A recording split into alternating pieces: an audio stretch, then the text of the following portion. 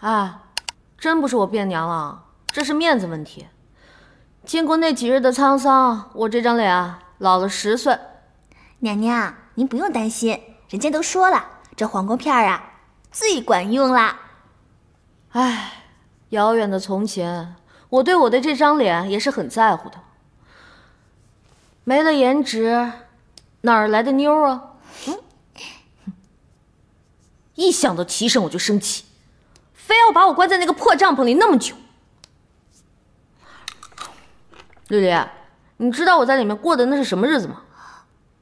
娘娘，您是受苦了，不过呀，咱们现在回来了，日子就好过了呀。哪里好过了？我实在是咽不下这口气，现在找他理论去。啊，娘娘，娘娘，您的黄瓜片！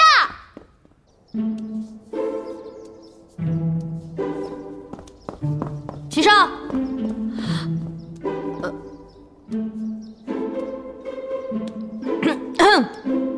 我来了。朕知道了。哈哈，你倒挺会享受的啊！我劝你啊，还是先让这2位美女下去吧。接下来我要说的话，恐怕让外人听见，会有损您的龙颜。不要紧，你说的话，这里除了朕，没有第3个人能听见。那我可说了啊，你把我整得人不人鬼不鬼的，关在那个破帐篷里待了那么久，你自己却在这逍遥自在啊！朕在江北时，肩和胳膊都受了伤，这是太医吩咐的，请按摩师为之按摩康健。哪个男人去洗头房不是说自己去洗头的？去按摩院不是说自己去按摩的？啊？那你认为该是如何？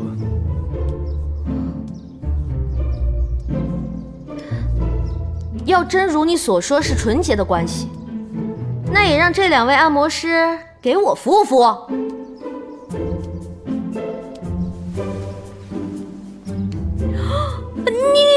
你还摸人家小手？你该不会是想当着我的面那个吧？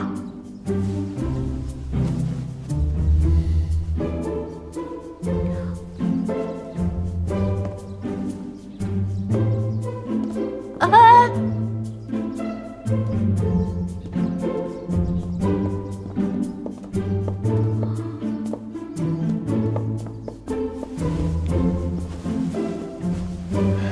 这2位师傅的按摩手艺非常高，只可惜他们看不见、听不见，也不会说话。这可惜了这如花的面容了。媳妇儿，媳妇儿，媳妇儿。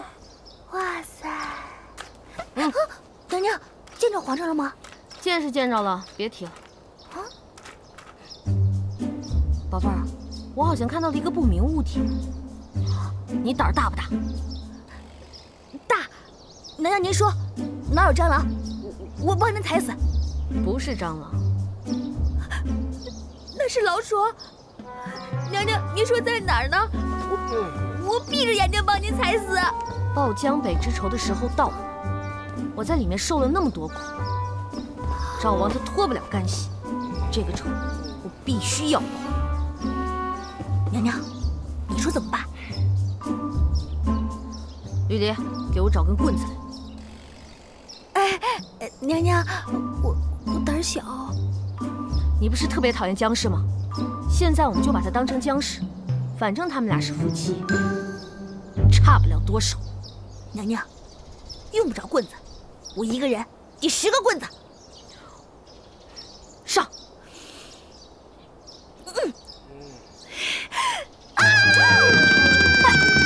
哎呦我去！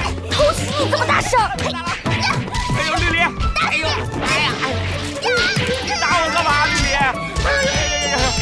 别打了，别打了！别打了！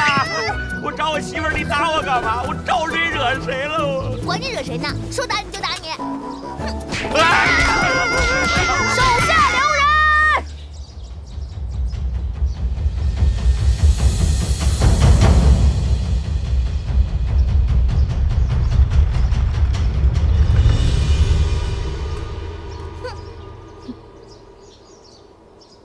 娘娘，您这是什么意思啊？没什么意思，就是看你不顺眼，揍你一顿出出气。听说你在找媳妇儿，怎么回事？我自从江北回来以后，每天都醉得不省人事。突然有一天醒来，我媳妇儿就没了。他们都说，映月已经暴毙而亡，这简直是一派胡言。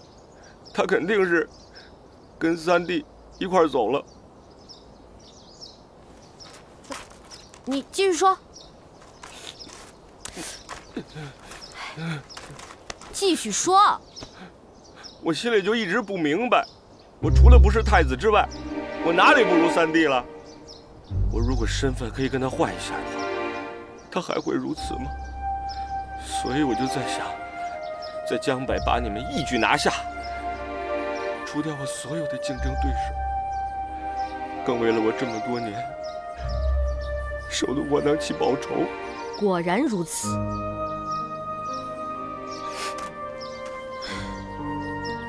你也不容易。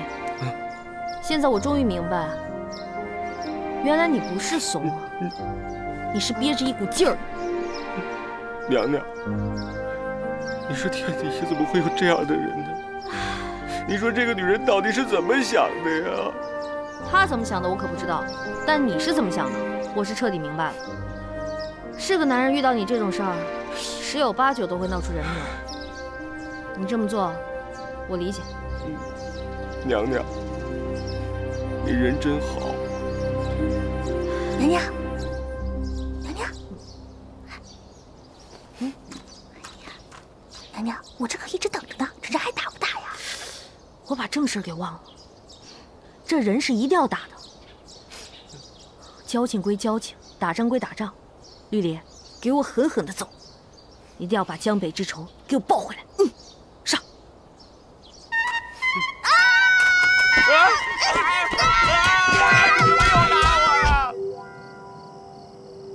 这人是打爽了，可是我这心里啊，还是不踏实。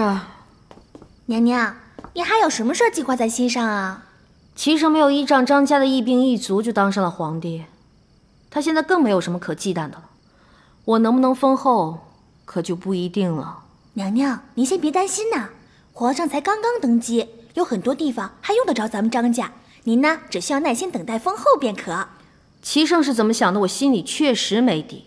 更何况我和他的关系一向不和，这也是人尽皆知的。